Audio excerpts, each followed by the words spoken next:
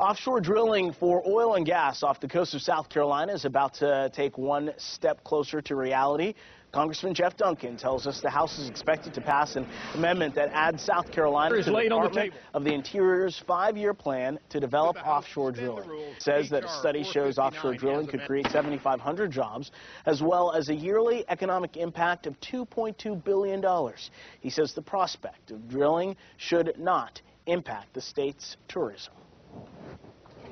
Well, from a tourism standpoint, everyone believes that our natural resources that we're talking about are over the visible horizon, and so you won't see natural gas or oil drilling platforms off the coast of Myrtle Beach. Everything you'll have to get in a boat to go out and see. Duncan says the drilling would happen in water that is not as deep as the Gulf of Mexico and therefore doesn't pose the same environmental threat. The amendment still needs Senate approval.